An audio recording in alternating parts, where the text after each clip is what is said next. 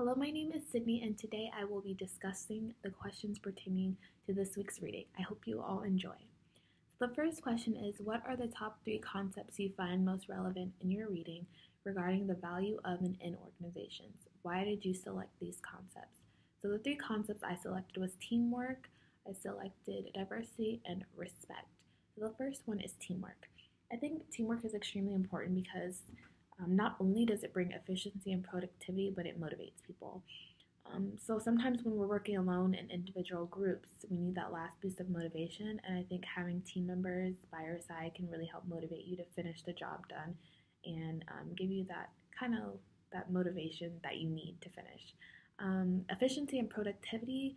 I think a lot of organizations, big corporations, need their employees to get the job done efficiently, but in a fast pace.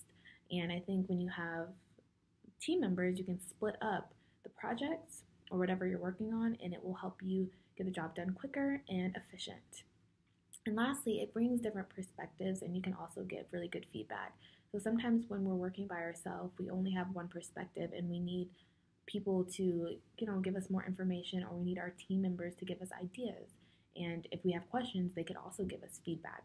So I think teamwork is extremely important, and I think many of us have actually experienced teamwork, maybe in undergrad where we were put into group projects. Even in grad school, a lot of our teachers sometimes want us to work online in group projects, and I think this practices teamwork for the future. Second is diversity. I think diversity is probably one of the most important ones that I wrote down. It doesn't really have to just include ethnicity, but it can include sex, it can include religion, age, pretty much anything. And like I mentioned in my discussion board 1, I have lived overseas for pretty much my whole life, and I've experienced different types of cultures and diverse people, and I think it's extremely, extremely important that we incorporate that in our organizations today. Mainly because it can increase globalization.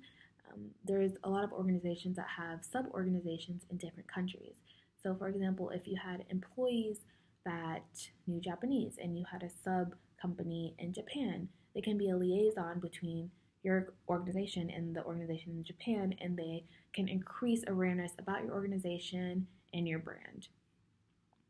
And we're also a melting pot. The US is a melting pot. We have people from all over the world.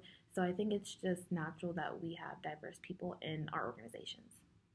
The second question is, what value does social media have as it relates to communication and organization? So like the video mentioned, we had a couple YouTube videos that this week that I actually watched, and they were really, really interesting. And one of them, I wrote the quote down. It said 93% of marketers use social media for business. And this is really important because, one, it gets their name out there. So when you're using social media, you can tweet, you can use hashtags, you can do all these sorts of things to get your name out there. And once your brand or organization is stable, more people will start to follow your organization. So social media is important in that way. I also think it provides services. So I was on Twitter the other day before I was tweeting, and I saw that Starbucks had over, I think, 11 million followers.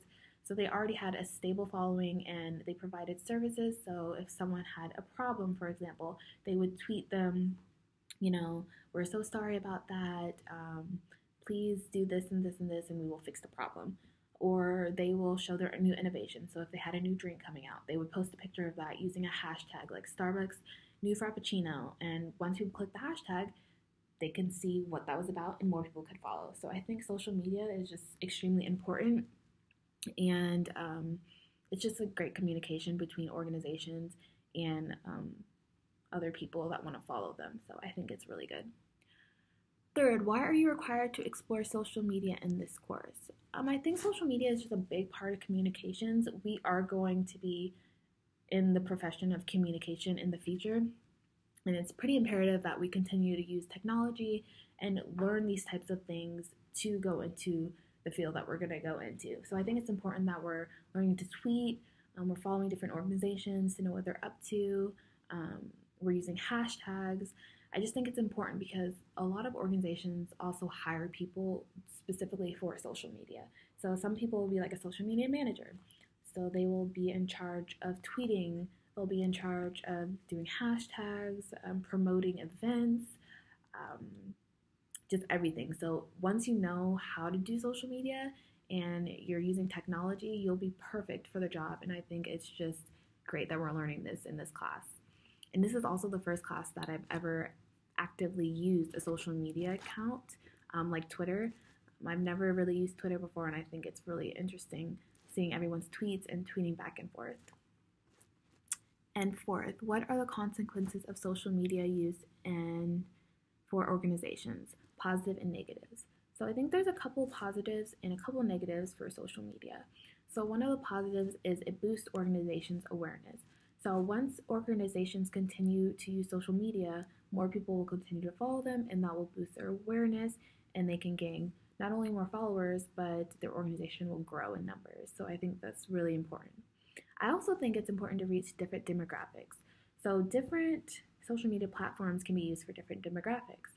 For example, if an organization wanted to lean more towards people, for example, in their late 40s, they might create a Facebook account because Facebook can be used not necessarily for older people, for everyone, but it's pertaining to older people. Or if they wanted to, get to the younger side of things, they could use Instagram or a Snapchat, which is very, very up and coming with the younger generation. So I think they can use pretty much whatever they want to pertain to that demographic. And that was also mentioned in the YouTube videos. There were different percentages of demographics that use different social media platforms. And I also think it's cool because they can share different forms of media. So I know now that Facebook and Instagram has like Instagram Live and Facebook Live.